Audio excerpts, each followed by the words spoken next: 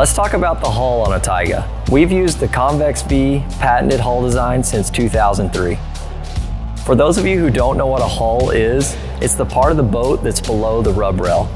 More importantly, it's the running surface of the boat, or the part that actually touches the water as the boat drives. So what separates the Convex V hull from all other hulls on the market? It would be its patented rocker shape.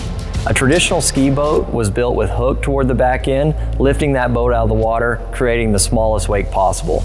In 2003, when Tige developed the Convex V hull, we sought after bigger and better wakeboard and surf waves. The rocker shape of the Convex V hull works with the flow of water, giving you even better fuel efficiency, and produces even bigger and better surf waves and wakeboard wakes. You combine that with our TAPS technology, and you can go from skiing, wakeboarding, surfing, or simply cruising the lake, all with the touch of a button on the throttle.